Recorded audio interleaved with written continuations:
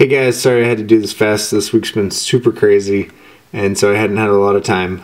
But I forgot to bring my camera to the premiere of Magellan, so I didn't get to record anything there. But super exciting week. Magellan in theaters in Utah on Friday was phenomenal. It was my first time seeing the film all the way through, so that was super cool. And then also to see an audience response was phenomenal. It was super great to just see it all put together, and how it was able to capture different people and bring them into the story. And then we had a Q&A afterwards, which was pretty cool.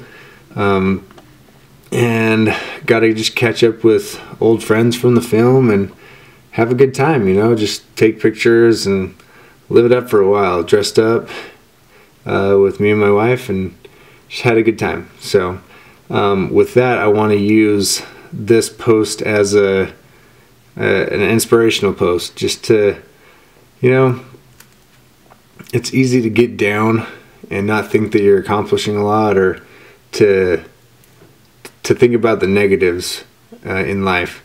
But there's so much positive out there, and you just got to make the best with whatever you have, and you can have an awesome experience. So go out there and live life to the best, or to the fullest, and do what you can do, and do what you love doing. And, you know, don't let the fact that there are things impeding you get in the way, because you're capable of so much. And I'm just super stoked, so grateful for things that have been happening in my life. So with that, live life boldly, and I'll see if I can post next week. It's going to be super crazy because I'm out of town, but I'll try and get something put together for you. So talk to you later, and we'll see you next week, hopefully. Bye.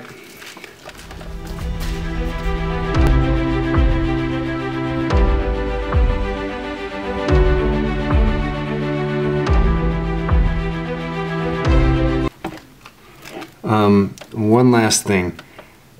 I want to make sure that people recognize the importance of supportive people in their lives. There are people in our lives that recognize our dreams and help us live them.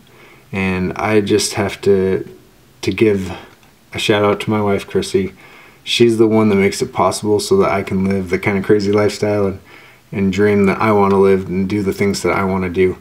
If it wasn't for her, Magellan and the other things that I've worked on wouldn't be possible. And I'm so grateful for her and the work that she puts into my life and helping me.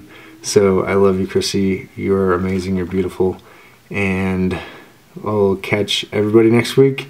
Say thank you to the people that help you in your life. We'll talk to you later. Bye.